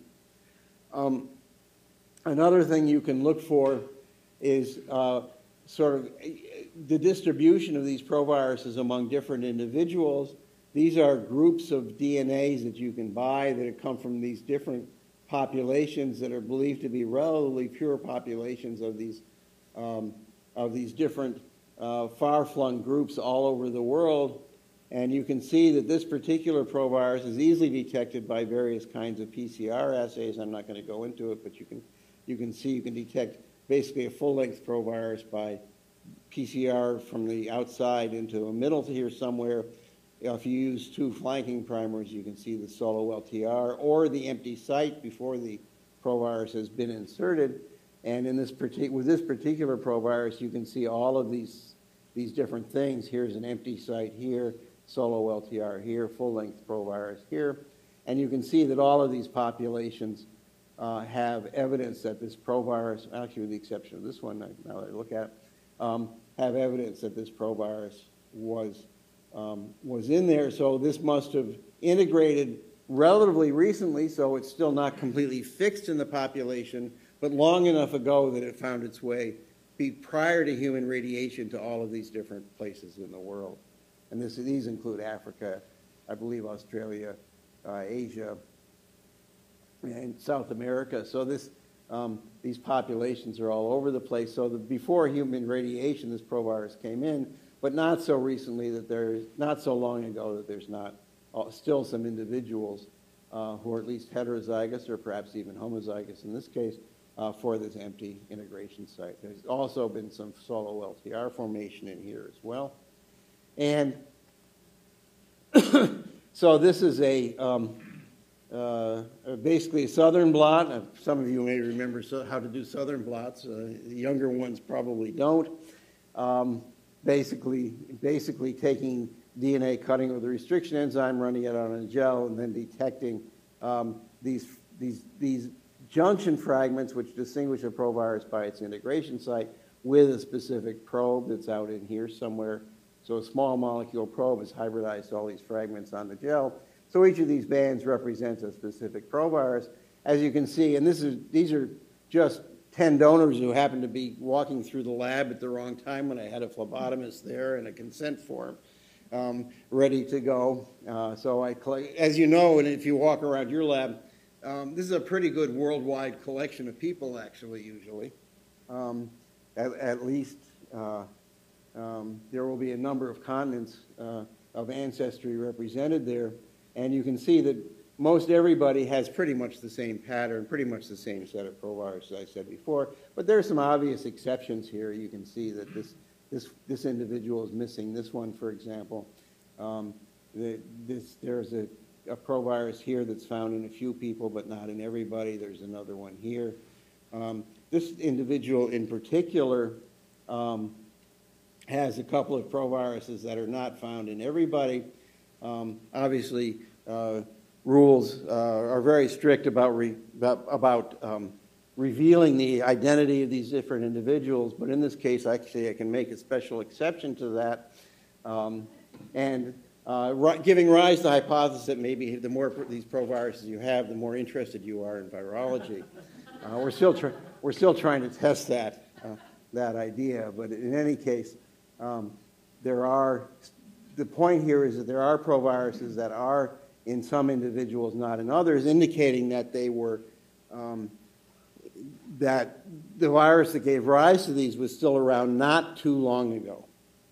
By not too long, I probably mean something in the 100,000 year range. So we're very interested then in seeing, so this just actually shows, obviously you can't see it, but this is a listing of all of the 90 or so proviruses that we, in fact, dug out of the human genome, by data mined out of the human genome, and just shows that there's a lot of, they're all quite closely related to one another, except they differ a lot by very frequent deletions. Most of these are, in fact, all but one of these are visibly defective. You can actually tell by looking at them that this would not give rise to virus. There is one that looks quite intact. I'm not sure exactly where it is here.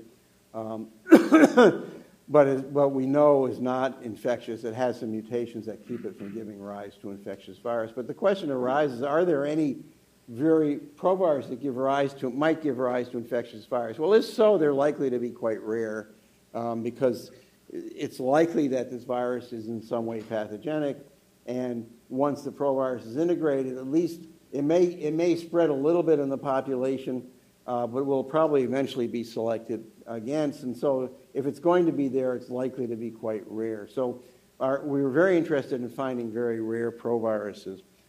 Fortunately, there are these big genome sequencing projects, the so-called 1,000 genomes, which actually has collected over 2,500 sequences of human genomes from populations worldwide. So fortunately, there is this big database where, in principle, we could just go and look and see what there are for rare proviruses. Unfortunately, the way the sequencing is done, which is alignment of very short sequencing reads to a reference genome, does not allow detection by standard means of these proviruses. They just get thrown out of the database. So because they don't match any such sequence that would be indication that there was a provirus sitting there, would have some sequence that was related to the standard reference sequence, but would have a piece of sequence that wasn't related to the reference sequence. The computer algorithms actually throw that away because it's not closely enough related to make a match. So that's unfortunate, but fortunately they do get saved in a so-called non-aligned sequence, or what we call a dumpster file. And with the right kind of dumpster diving, you can actually go back and recover these with a fair amount of effort, as it turns out. And so we actually have two strategies that we're using to recover these sequences. I'm not going to go into the details of them. This one is actually fairly fast and relatively easy to set up on a computer, but it is relatively insensitive. It requires that the provirus be present in a number of different sequences in order to be able to see it. This one is sort of a more manual process that's much more labor intensive, but you can probably pick up everything that's there. So it's much more sensitive. So we've used both of these together. This one actually not on the whole database. This one's been used on the whole database. This one only in about 600 sequences so far. And one then aligns the reads and determines what the flanking sequence is likely to be. And you'll get a lot of, with either of these, you get a lot of false hits. So you have to go back to the actual DNAs, which are also available from this, from these. All 2,500 DNAs can be purchased. And you can then go back with the same kinds of PCR assays to look and confirm that the provirus is actually present, or it's present as a solo LTR. You can't tell from this, or whether the pre-integration site is present. And so you can go back and then dig up the genome and see what you get. And this just shows the frequency of newly found proviruses that we've detected this way. We found about 30 altogether. As expected from the bulk sequence, there was about a 10-to-1 ratio of, quote, full-length or proviruses that contain both LTRs to solo LTRs. All of the ones that don't have an arrow here are, in fact, solo LTRs. So about 30 solo LTRs compared to about four full-length proviruses, some of which are quite rare, allele frequency of less than 1%, some of which are around a few percent, and then some of which are more common but were actually missed in the original. Were not present in the original individual, or the few first individuals that were looked at this way. When we look at these, 3 out of these 4 are in fact quite defective, would obviously not give rise to infectious virus.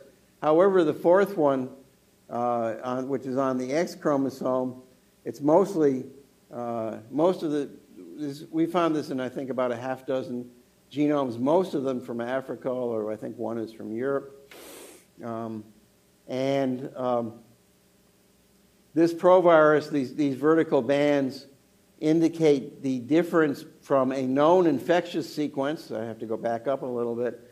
A couple of laboratories, not mine, unfortunately, although we were trying to do this experiment at the time that we actually read about it in a couple of journals from a couple of other labs, managed to reconstruct an infectious virus by recombining in the laboratory three of the proviruses that are, all of which are defective. They recombined these to make, to reconstruct what looked like the common ancestor of these viruses and managed to make an weakly infectious virus. And this just, the vertical lines here shows where, just a few sites, less than 1%, where our provirus sequence is different from the infectious one. So we have reason to hope. We're still actually looking to see if this, so this looks good. This looks like it might be an infectious virus.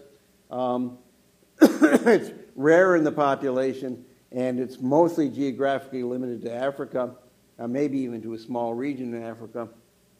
That remains to be seen. But actually that means that also if you start looking in the United States, you'll almost certainly find it as well, just by looking for individuals whose ancestry is in this region.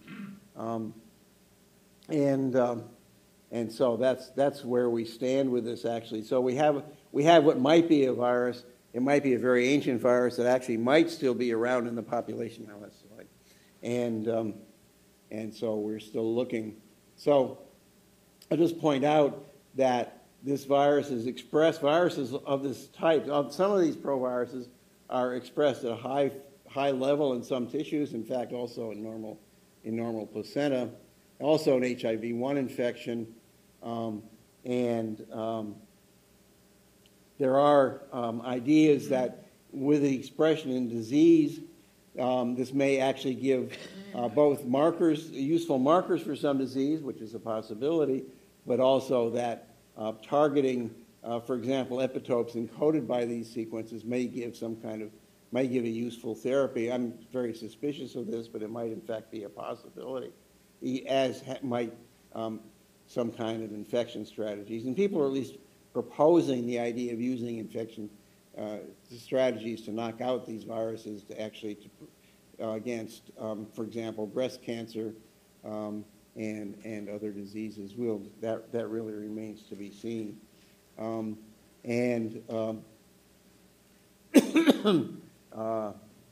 That's actually another example of the same thing. This virus has also been reported to be expressed at a very high level in the blood of HIV-infected patients. So we set out to examine that in more detail. Actually, I'm not going to, for the sake of time, basically, when we set up an assay that excluded DNA in the blood, that carefully excluded the presence of DNA, we actually couldn't find this virus anymore. And so we believe most of the signal that you saw that was seen originally and reported to be as virus was actually DNA that was coming from live cells, which may be more prevalent in HIV-infected than uninfected individuals. I'm actually not going to go into these, but I'll just say that the expression, another issue is that in HIV infection, where there is an increased expression in cells of these proviruses, gives rise to the possibility that in cells or in cancers, gives rise to the possibility that under the conditions where you're getting increased expression, the same thing could happen that you can do in the lab, and that is you could get recombination between two or more of these to give rise to an infectious virus, and that's another issue that we are, in fact. So it might be that this virus sort of gets resurrected every now and again by chance as a course of some kind of disease process, like HIV infection or cancer, and we are, a sign of that would be new proviruses integrated into the DNA that you didn't see before, and we're looking specifically for these right now. And so retroviruses, this is sort of almost my last slide. Retroviruses have uniquely left behind a rich fossil record of their relatively recent coevolution with their hosts. All of the tens of thousands of known herbs are incapable of replication, and most are very old. Nevertheless, there have been a few recent insertions of this particular group of proviruses within the last few 100,000 years, and some may be still capable of infection, and maybe we found one. We're still working on that. HML2 expression is upregulated in HIV-infected patients, but there is actually, we can't detect any virus in blood. I sort of skimmed over this, so you can take it on my word.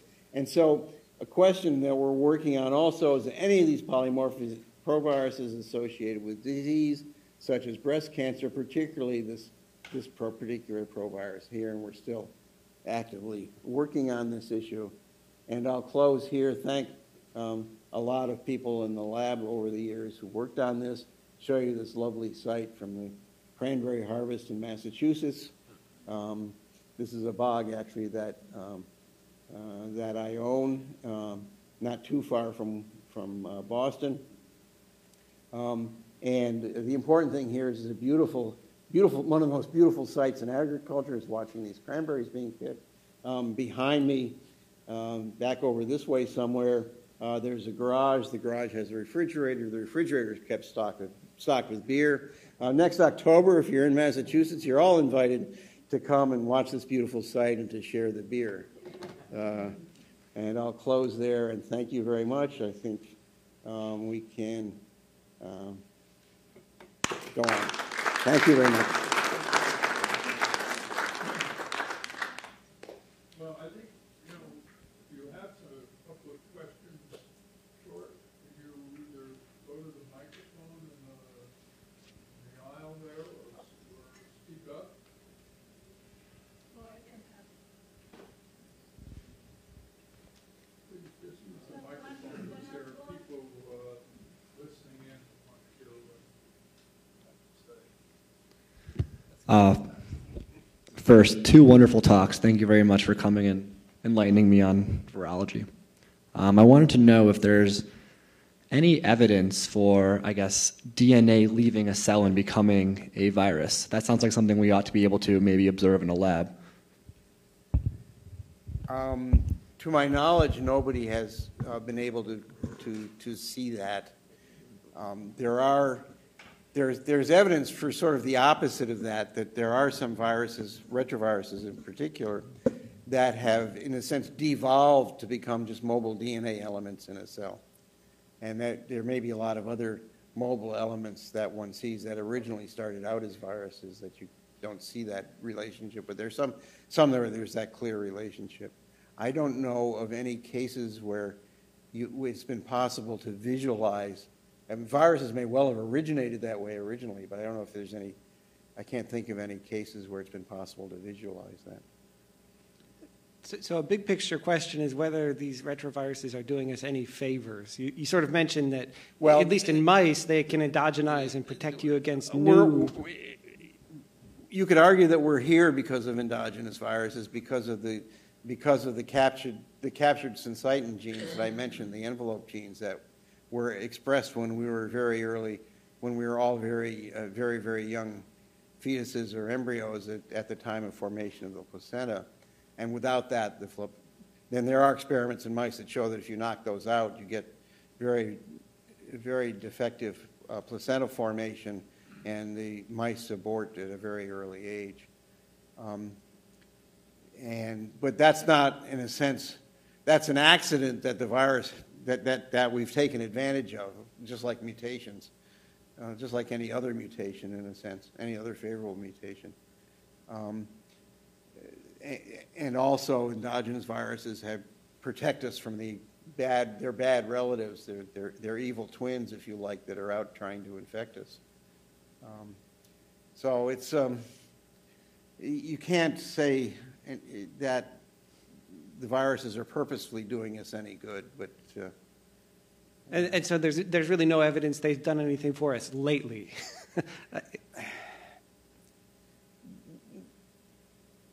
No, but there are people making arguments, actually. There's an early expression. Some of these endogenous viruses show very distinct expression patterns in very early development. And there are people who are arguing that in fact, those are doing some good. You have to argue, then, that if so, they're doing something in us that they don't do in all other mammals, because these are very recent And it gets a little bit hard, in my opinion, to argue something that specific that recently, but it's not impossible. I think the jury's still out. Is there anything in the fossil record that gives any clues as to the age of hepatitis virus? Well, pretty much I'm now in the fossil record. Yeah. I don't know, they have uncovered hepatitis B in a Korean mummy. Bob, do you remember the date of that? I don't remember, but it was pretty far back. But I don't remember the exact year. But that's as far as I know. Yeah. That was Dan Cheval's work. No, I don't know. I would be surprised if there are any new viruses in the sense of that almost all the viruses we have probably have very, very old lineages going back to their origin, the creation as a virus. Yeah.